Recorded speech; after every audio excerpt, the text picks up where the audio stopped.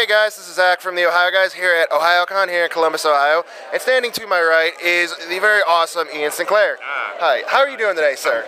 I'm good. There was a lot of Ohio's in your intro. That was Sorry. Awesome. No, it was awesome. This is an Ohio interview. Nowhere. Anyway, yeah, I'm good. So, what was it like working on Space Dandy? Awesome. It's an accelerated schedule, so you have to be immediately available, like at any time, and that was kind of the deal when we were cast. Like before we were even allowed to audition, they said, you can't be in this show unless you're immediately available because we're going to have like a 2-day turnaround. Right. So it's been pretty breakneck, but at the same time, the entire crew is more hardcore and like intent on making it the best thing ever. And so to have an entire crew where everybody's like, this is going to be brilliant and we're going to do everything in our power to make it that way is really, really, really cool. It's really fun. Sounds like it's going to be awesome. It is. Watch it. It's on Adult Swim. I will. Thank you.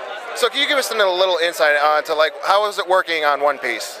Oh, One Piece is amazing. Because, well, Mike McFarlane is an awesome director to work with. He's the kind of director that like really gets into the emotion of the moment and really helps you find all that, and you don't move on to the next cue until it's perfect, and he's really encouraging and helped me with what is really not an easy role for me, and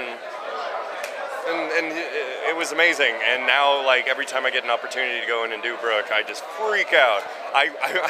I won't do Dandy or Brooke if I'm even slightly sick. I just freak out and go, no, I'm calling in sick. And then I go and I get all that NyQuil and Dayquil and just sit in my house getting better. Yeah.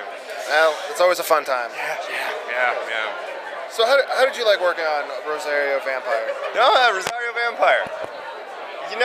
I honestly think I got Space Dandy, or if I'm at all good at being Dandy, it's because I did a bunch of shows like Sekirei and Rosario Vampire. I've talked about boobs in a lot of shows, and Genya is one of those parts of my personality which you repress deeply, that crazy wolf man inside, and so he was a lot of fun.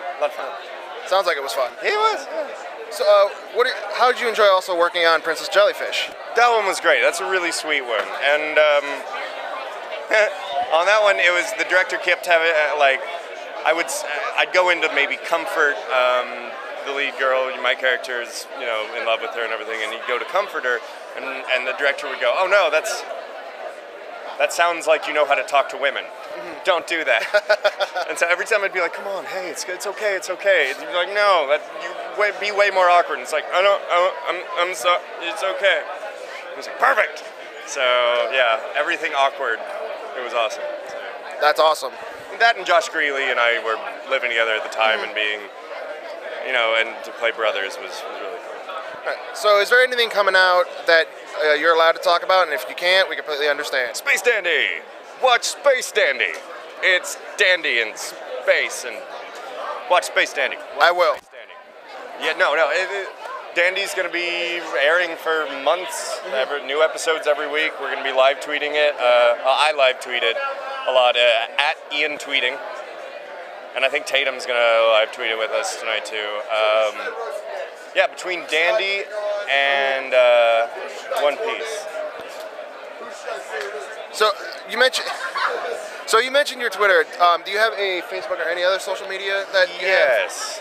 I think, I remember it now. So I just did an interview, and they were like, "What's the name of your page?" And I was like, something or other. It's facebook.com/Ian's Voice. All right, we'll go check that out. Thank you. Yeah. All right. This has been Zach from the Ohio Guys here at OhioCon. Just want to say thank you guys and have a good day.